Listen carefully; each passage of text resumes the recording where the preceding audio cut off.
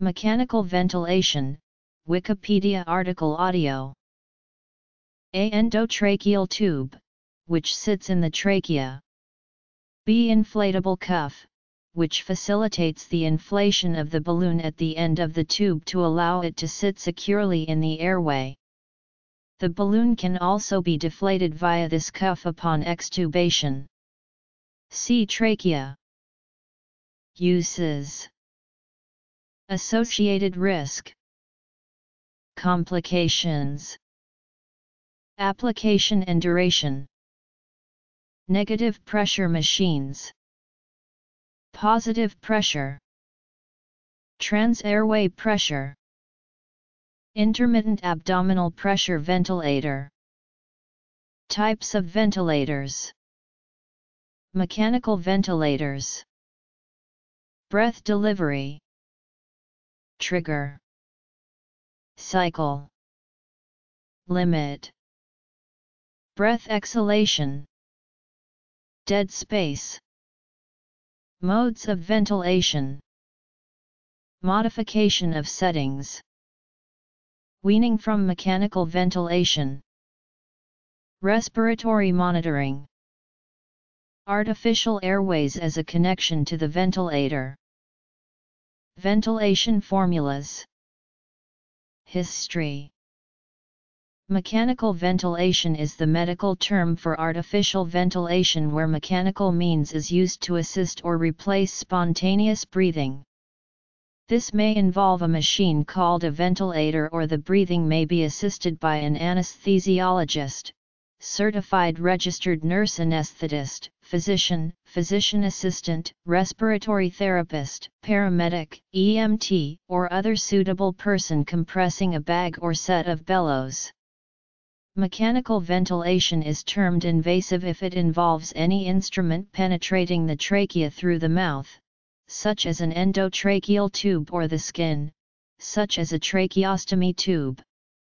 There are two main types: positive pressure ventilation, where air is pushed into the trachea, and negative pressure ventilation, where air is, in essence, sucked into the lungs. There are many modes of mechanical ventilation, and their nomenclature has been revised over the decades as the technology has continually developed. Mechanical ventilation is indicated when the patient's spontaneous ventilation is inadequate to maintain life. It is also indicated as prophylaxis for imminent collapse of other physiologic functions, or ineffective gas exchange in the lungs. Because mechanical ventilation serves only to provide assistance for breathing and does not cure a disease, the patient's underlying condition should be correctable and should resolve over time. In addition, other factors must be taken into consideration because mechanical ventilation is not without its complications. In general, mechanical ventilation is instituted to correct blood gases and reduce the work of breathing. Common medical indications for use include barotrauma. Pulmonary barotrauma is a well-known complication of positive pressure mechanical ventilation. This includes pneumothorax, subcutaneous emphysema, pneumomediastinum, and pneumoperitoneum.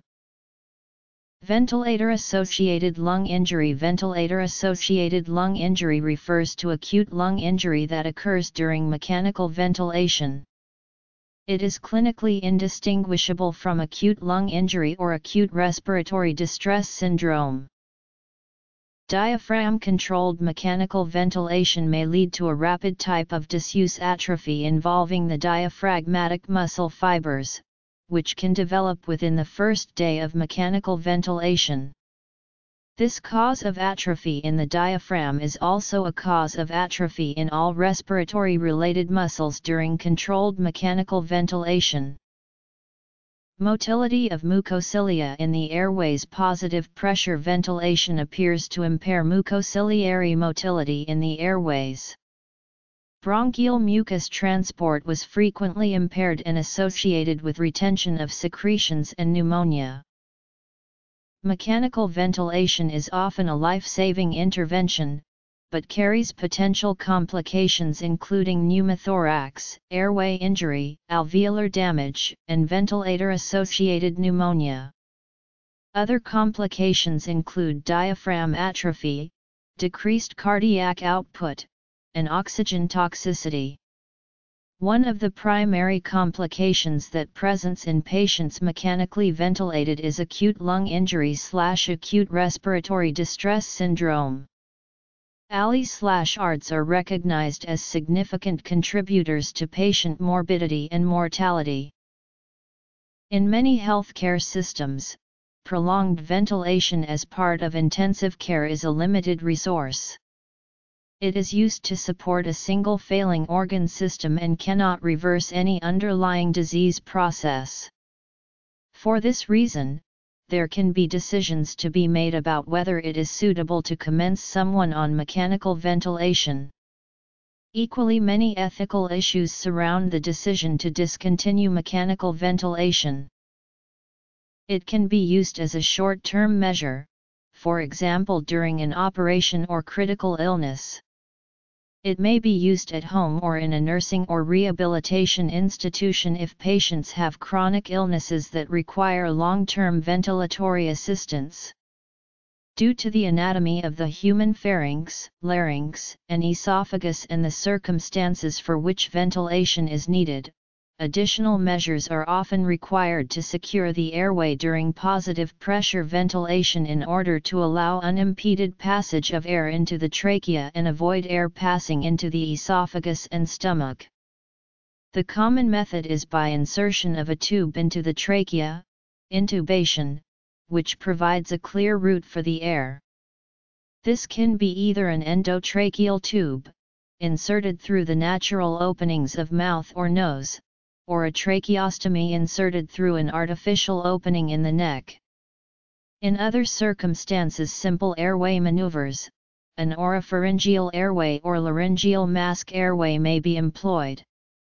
If the patient is able to protect his/her own airway and non-invasive ventilation or negative pressure ventilation is used, then an airway adjunct may not be needed. The iron lung, also known as the Drinker and Shaw tank, was developed in 1929 and was one of the first negative pressure machines used for long-term ventilation. It was refined and used in the 20th century largely as a result of the polio epidemic that struck the world in the 1940s. The machine is, in effect, a large elongated tank, which encases the patient up to the neck.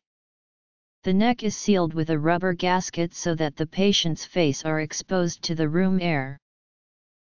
While the exchange of oxygen and carbon dioxide between the bloodstream and the pulmonary airspace works by diffusion and requires no external work, air must be moved into and out of the lungs to make it available to the gas exchange process.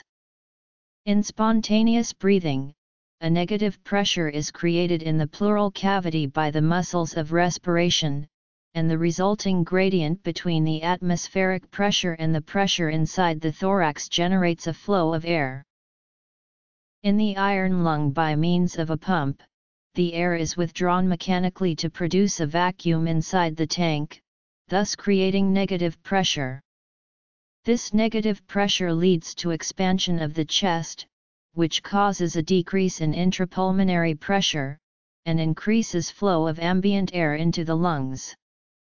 As the vacuum is released, the pressure inside the tank equalizes to that of the ambient pressure, and the elastic coil of the chest and lungs leads to passive exhalation.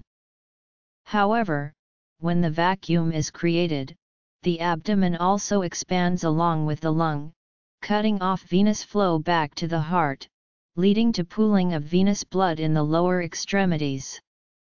There are large portholes for nurse or home assistant access. The patients can talk and eat normally, and can see the world through a well-placed series of mirrors. Some could remain in these iron lungs for years at a time quite successfully. Today, negative pressure mechanical ventilators are still in use, notably with the polio wing hospitals in England such as St Thomas's Hospital in London and the John Radcliffe in Oxford. The prominent device used is a smaller device known as the cuirass. The cuirass is a shell-like unit, creating negative pressure only to the chest using a combination of a fitting shell and a soft bladder. Its main use is in patients with neuromuscular disorders that have some residual muscular function. However, it was prone to falling off and caused severe chafing and skin damage and was not used as a long-term device. In recent years, this device has resurfaced as a modern polycarbonate shell with multiple seals and a high-pressure oscillation pump in order to carry out biphasic cuirass ventilation. The design of the modern positive pressure ventilators were based mainly on technical developments by the military during World War II to supply oxygen to fighter pilots in high altitude. Such ventilators replaced the iron lungs as safe endotracheal tubes with high volume/low pressure cuffs were developed. The popularity of positive pressure ventilators rose during the polio epidemic in the 1950s in Scandinavia and the United States and was the beginning of modern ventilation therapy. Positive pressure through manual supply of 50% oxygen through a tracheostomy tube led to a reduced mortality rate among patients with polio and respiratory paralysis. However, because of the sheer amount of manpower required for such manual intervention, mechanical positive pressure ventilators became increasingly popular. Positive pressure ventilators work by increasing the patient's airway pressure through an endotracheal or tracheostomy tube. The positive pressure allows air to flow into the airway until the ventilator breath is terminated. Then, the airway pressure drops to zero, and the elastic recoil of the chest wall and lungs push the tidal volume the breath out through passive exhalation. Another type is the intermittent abdominal pressure ventilator that applies pressure externally via an inflated bladder, forcing exhalation, sometimes termed exsufflation. The first such apparatus was the Bragg-Paul pulsator. The name of one such device, the pneumobelt made by Puritan Bennett, has to a degree become a generic name for the type. Ventilators come in many different styles and method of giving a breath to sustain life.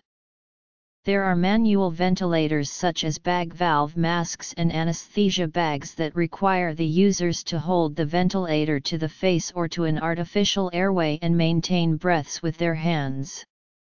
Mechanical ventilators are ventilators not requiring operator effort and are typically computer-controlled or pneumatic-controlled. Mechanical ventilators typically require power by a battery or a wall outlet, though some ventilators work on a pneumatic system not requiring power. The trigger is what causes a breath to be delivered by a mechanical ventilator. Breaths may be triggered by a patient taking their own breath, a ventilator operator pressing a manual breath button, or by the ventilator based on the set breath rate and mode of ventilation. The cycle is what causes the breath to transition from the inspiratory phase to the exhalation phase. Breaths may be cycled by a mechanical ventilator when a set time has been reached, or when a preset flow or percentage of the maximum flow delivered during a breath is reached depending on the breath type and the settings. Breaths can also be cycled when an alarm condition such as a high pressure limit has been reached, which is a primary strategy in pressure-regulated volume control. Limit is how the breath is controlled. Breaths may be limited to a set maximum circuit pressure or a set maximum flow. Exhalation in mechanical ventilation is almost always completely passive. The ventilator's expiratory valve is opened, and expiratory flow is allowed until the baseline pressure is reached. Expiratory flow is determined by patient factors such as compliance and resistance. Mechanical dead space is defined as the volume of gas breathed again as the result of use in a mechanical device. VD, M, E, C, H, equals, V, T, VD, P, H, Y, S, P, A, C, O, 2, V, T, VD, VD, M, E, C, H, P, A, C, O, 2, equals VV. VD, V, T, equals P, A, C, O, 2, P, E, C, O, 2 P, A, C, O, 2, equals PCO. Mechanical ventilation utilizes several separate systems for ventilation referred to as the mode. Modes come in many different delivery concepts, but all modes fall into one of three categories: volume cycled, pressure cycled, spontaneously cycled.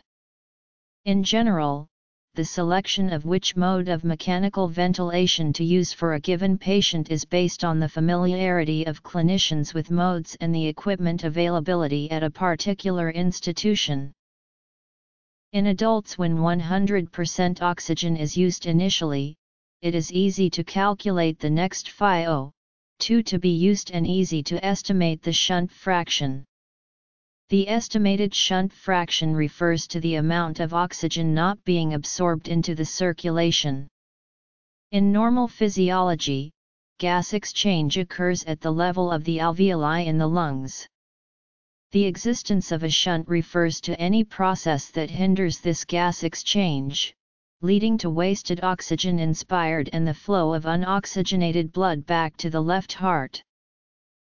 Acute lung injury, apnea with respiratory arrest, including cases from intoxication, acute severe asthma, requiring intubation, acute on chronic respiratory acidosis, most commonly with chronic obstructive pulmonary disease and obesity, hypoventilation syndrome, acute respiratory acidosis with partial pressure of carbon dioxide 50 mmHg and pH 105 breath/min/L was associated with weaning failure, while a RSBI 105 breath/min/L predicted weaning success with a sensitivity, specificity, positive predictive value and negative predictive value of 97%, 64%, 78%, 95% respectively.